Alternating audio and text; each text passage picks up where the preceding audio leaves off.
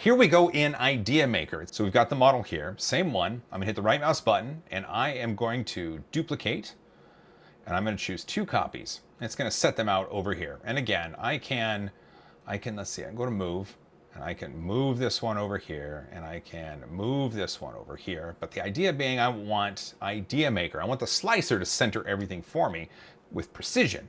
And so if I hit Command or Control A, hit the right mouse button, and I believe if I go to align, there we go. They are all aligned. Of course, I can hit the right mouse button and go center, which is fine. It'll center it on X and Y. But I hit align, which aligns all of those models together. So now what I want to do is I want to select each one and do the thing where we compute the distance between each one. Again, it's 5 millimeters, so we want 0.25 millimeters for the gap.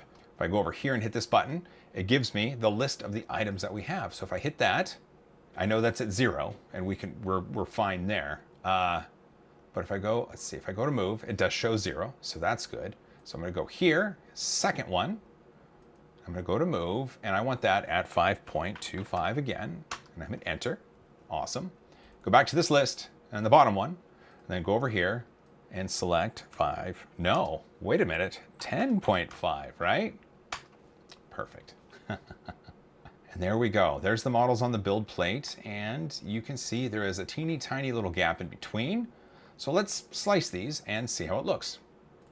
I'm going to use an E2 profile for PETG, but the layer height is 0.25 millimeters. One of the things you have to watch out for when you're slicing is the first layer height. And this one, it's originally not this, but I changed it to 0.25. And so you want the same layer height for all of the layers in your model.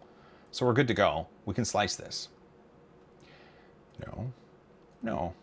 All right, sliced, 5 hours. There's the amount of filament. And if we look, we see that space, that beautiful, beautiful little space. And so what I can do is bring it down until we get to that one right there. Let me zoom out just a little bit, and then I will back this out. So you can see that we are currently at, it says at the bottom, and you can see that we are at 5.5. That could be, well, let's tackle that one. That could be a little bit confusing, right? So if we're down at 0, what the preview is showing is the layer height at the top of the model. And so layer 1 is 0.25 millimeters tall. And so if we go all the way to 5, it's going to show us the completed model, which is layer 20. Now if we go to 21, again, there's nothing there. That's our gap layer. It just doesn't show it in the preview. So now if we go to 22, layer 22, and it says 5.5.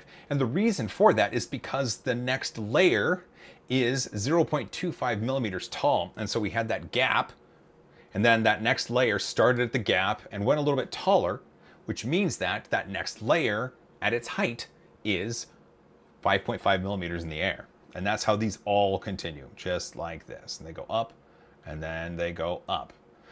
This will print just fine, and we don't have to do anything to it. And so with ideaMaker, you're good to go. And that's how you stack prints in ideaMaker. But we're not done yet. If you want to look at CURA, it's right here. And Simplify 3Ds right here. You could look at PRUSA Slicer right here, or you could go to the end and find out if it worked. You have options. Go ahead and pick. You can pick this one, or that one, or I can't even, or this one, or that one.